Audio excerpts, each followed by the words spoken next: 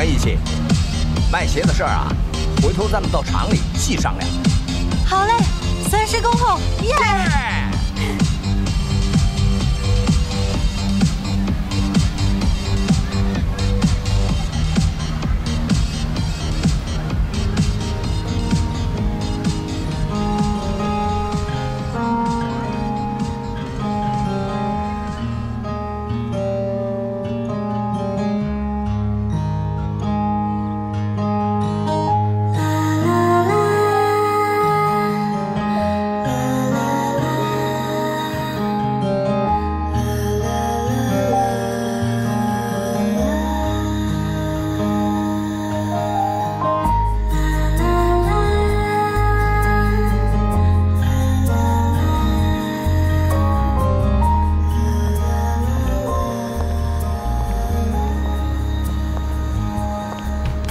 借我的车，让我修音响，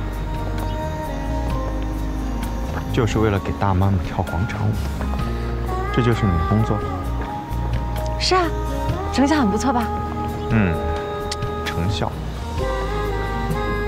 把滞销的鞋卖给这些大妈们，现场至少有20个穿上的，真不错呀。你用不着讥讽我。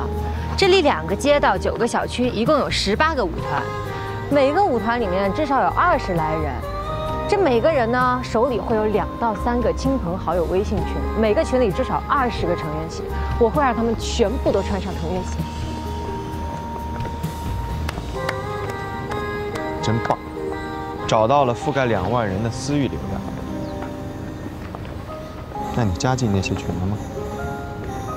快了。 晚上和杜老板聊完之后，就8、9不离10了。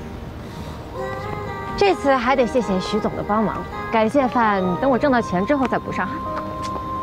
那这顿饭可能得等一阵子。你什么意思？有时候看起来解决了问题，但实际上根本没有。哎，你是不是看我就快把2万双鞋卖出去了，想反悔啊？这么拿凉水泼我？你还真信那人说的话呀？ 投机半句多。去哪儿？被你刺激了，找个地方冷静一下。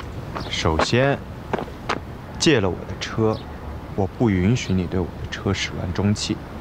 其次，你还真打算让我一个人看大妈们跳广场舞啊？不然呢？我们一块儿看。无赖。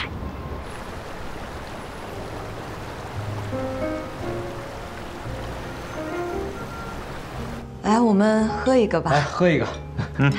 喝一个。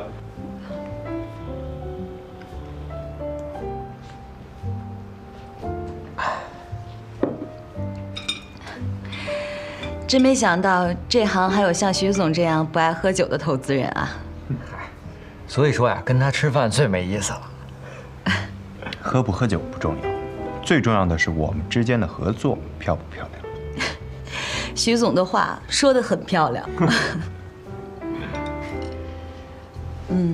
真没想到碧云霞最后还是拒绝了我们的收购，替代方案希望2位的团队能尽快的推进。我已经在着手安排了。